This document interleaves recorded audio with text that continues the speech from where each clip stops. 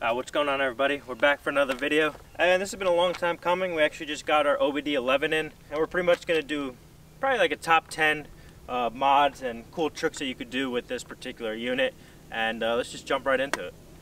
Alright, for those of you who don't know, OBDeleven is pretty much an onboard diagnostic system. This will be able to tell you what's going on with your car if you have any trouble codes or faults.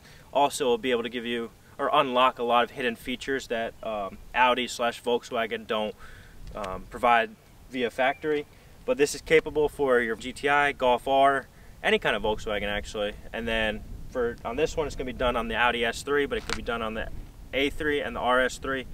But pretty much there's two units here. This one is for the iPhone. Make sure, I'll link both down below, but make sure you order the right one. For if you have an Android, there's a different one. It's a different color, different style as well. So make sure you get it right, because it will not pair with your iPhone if you get the Android one. But pretty much, we're going to plug this in the OBD2 port, and we're just going to start unlocking some features and kind of walk you through it. Let's get right into it. Alright, so let's actually go ahead and plug this in. For those of you who don't know where the port is, it's pretty much right under where your left leg would be, right under the column there. And this goes in only one way, so make sure you have it the right way. You'll plug it in there. And it will light up red because the car is off and it's not connected to my phone. So I'm going to put the car onto the on position. I'm not going to start it. And you'll have to have the app downloaded, which is OBDeleven. It'll look like this. And once we got it paired up, got to have Bluetooth on. And you'll press connect, and it will pop up for OBDeleven 2. And it will start connecting to your vehicle. I already went ahead and set a password, so I'm just going to enter that in. And now it's detected my vehicle. For some reason it says A3, but this is indeed an S3. So you think? Yeah, right. So I was lied to. I know I'm fine. Brown smelling. That bass though.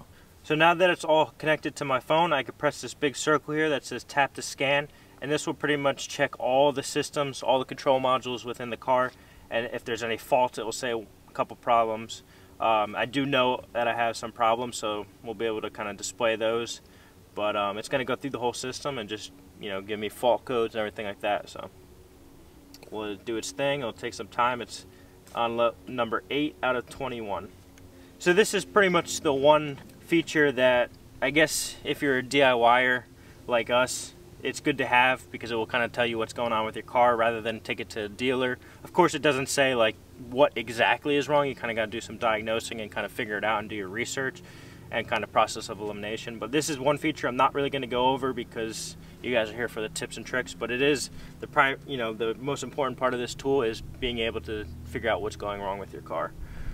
So I found 4 problems. Now I could pretty much figure out what it is. I have an engine problem, brakes problem, and the air condition problem, and multimedia. The multimedia one I know is because of satellite radios. I don't have that. It has a code for the oxygen sensor because I'm running rich with the tune. And for the air condition, I have a flap that's malfunctioning, so I got to replace that. I have to let that be for now. But now let's get into the important part of this video, and we're going to show you what functions and kind of codes we could do to kind of pimp our ride, I guess. Alright, so now what we're pretty much going to do is click on apps. And we're going to be able to go through all the systems that we could kind of, change and alter and kind of make to our personal liking.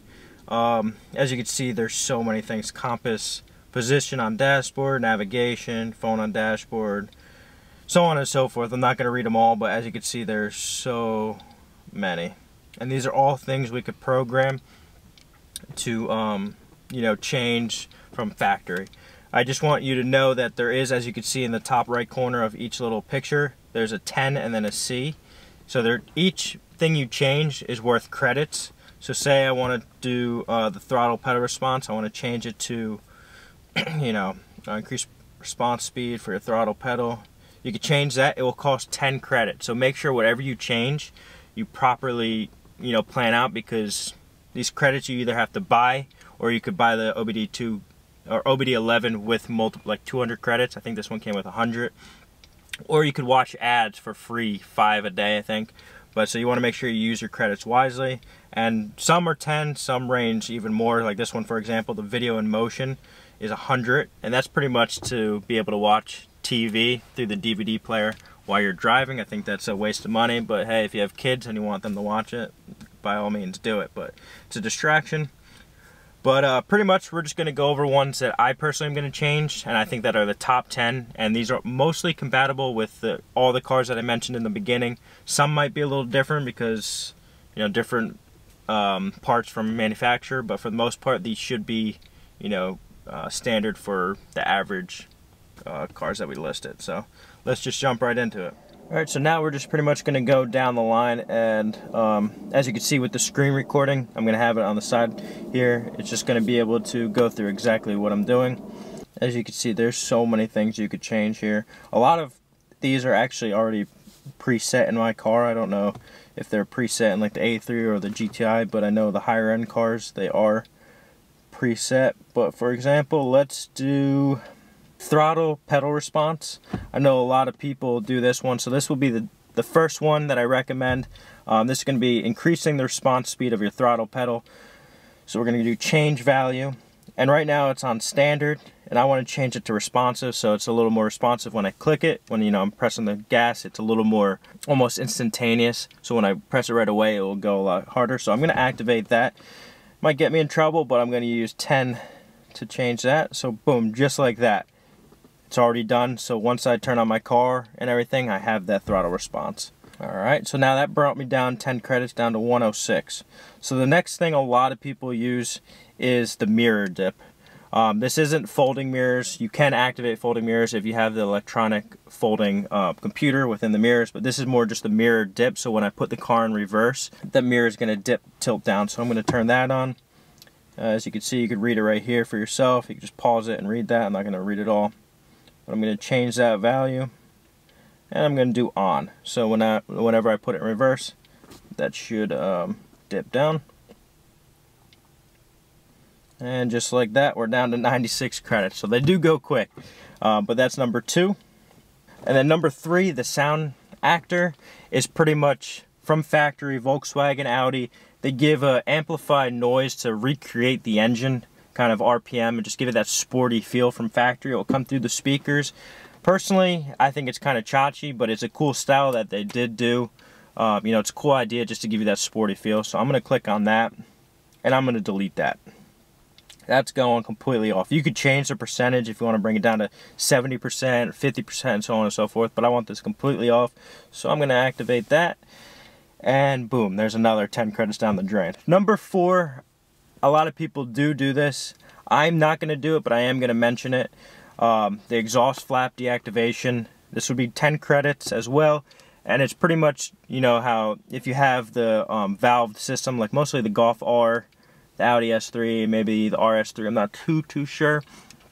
But when you're in sport mode, those flaps will open up to let more airflow and make it sound really more aggressive. You can completely deactivate this, so if you're in regular drive mode, you can have those flaps currently open, and you know, you'll just have that raw performance and just really sporty feel to it. I personally am not going to do that. I have a custom exhaust set up from the get-go, so I'm not going to change that. This is a cool one, the dynamic LED turn signals. This is pretty cool because it will kind of change the way the turn signals are displayed.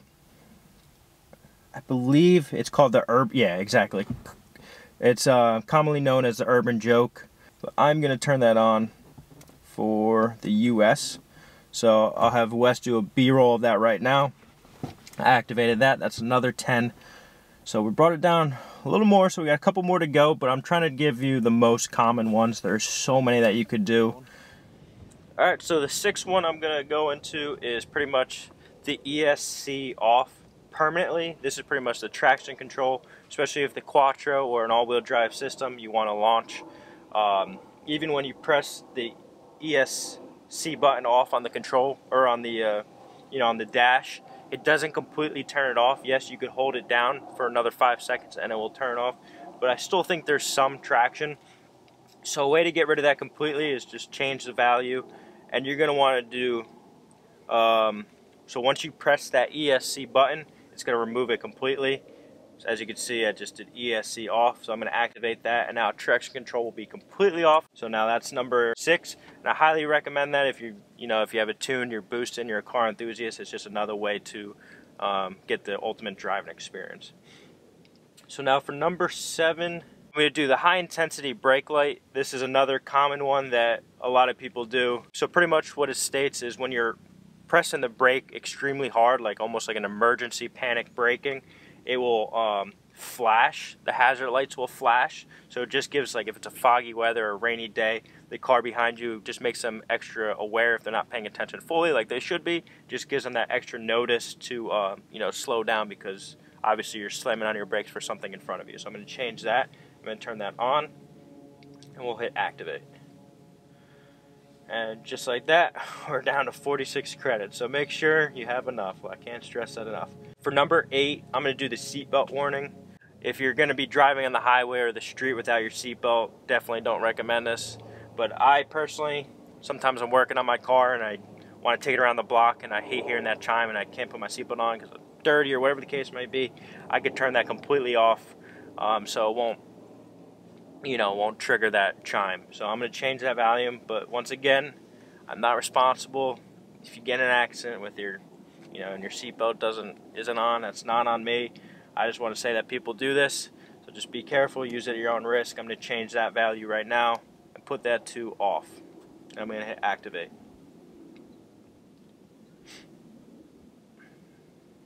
Alright, for number 9, I'm going to tie the two together. This one's called the window auto drop. So pretty much if I change that value to on, when I open up the door, it's going to automatically lower it down a little bit just to depressurize the system, or depressurize the car, and then it will prevent, you know, slamming of the vehicle of the door. So I'm going to change that now. I'll show you how that works. But I turned that on. That was 10 credits. So I'm also going to combine that with the Windows function from remote. I currently am able to change this through the MMI unit, but a lot of people aren't. That's why mine says not supported. But pretty much what it's going to allow you to do if you turn it on is if you press the unlock button, all the windows are going to go down, including the sunroof is going to open. Then if you press the lock button and hold it, all the windows are going to go up and close, and same with the sunroof. So that's just a cool function. Like if it's a hot day, you're walking towards your car, you unlock them all, just let that heat out so you don't hop in the car and it's, you know, scorching in there. So that would be number 9 as well. I think that's tied together with the other window. And then number 10 is really not going to be a cool trick. It's more going to be under the workshop tab. And this is going to save you money and save you time from going to a dealer. If you guys have followed us, you probably saw the brake upgrade we did with this. And for the rear brakes, you have an electronic parking brake right here that you have to disengage in order to retract the pistons, otherwise you'll blow out the piston. And a lot of people don't know that when you're changing the rear pads, you do need to do that. Otherwise, like I said, you're going to blow out the piston. It's going to be pretty costly. So I'm going to tie that in for number 10 under brake pads replacement mode. You check select value and it will be open, which means it's going to open the electronic parking brake, and that way when you put the new pads in and rotors, you could retract that without breaking the piston. Also, I'm going to include the oil service reset. Most will be able to change through the MMI unit, or, you know, a couple buttons to change to reset that so your oil light's not on. That's something you could do through here. And then one thing you can't do by yourself, you do need a scan tool or go to the dealer, is the inspection service. You'll be able to reset that because you won't be able to do that without a scan tool or going to the dealer. I'll show you right here on the screen. Under systems, servicing and control, go to service intervals. The next, I could see I could rechange the oil light or the oil change, but I can't reset the next inspection, which is 7,600 miles. It doesn't give me an option to do that, so I could do that through the OBD2 right here. And that's pretty much like your basic maintenance 40,000 mile interval or whatever the case may be. So that's another thing under workshop that you can do with this particular OBD 11 tool. So I'm going to combine all the maintenance and workshop as they listed here for number 10. Alright, so now that I'm all done with all the coatings and everything, I'm going to go back to the home page. And this is the way to exit, just so you have no issues. You just press disconnect. It's going to be like, are you sure you want to disconnect? Say yes, disconnect. Now you can remove the OBDeleven little module, little computer thing.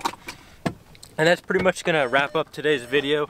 This was a super easy little mod, kind of way to, you know, kind of pimp your ride, quote unquote. I hate saying that, but it is a pretty cool way to change everything.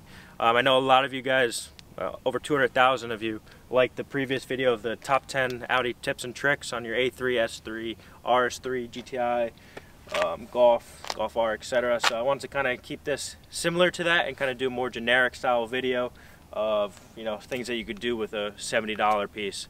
But if you guys are new to the channel, please subscribe, give it a thumbs up. We got big things coming for this. We actually just got a, if you want to come over here, we got a new wheel sponsor. And I'll just show that right there. Rohana, huge shout out to them. We got some nice RFX 11s coming. We'll do a reveal video on that. Also, I want to mention my foolish mistake of hitting the curb on my lowered car. So I ended up getting a new RS3 style bumper conversion kit, and we're going to be painting that and a whole video on that, so feel free to watch that because I know a lot of people do like that RS3 style bumper. We're going to do a whole paint in-depth tutorial, how it fits, how it looks, before and afters and stuff like that, so make sure you're tuned in, notification bell is on, and that's pretty much going to wrap it up, so see you in the next one. Peace.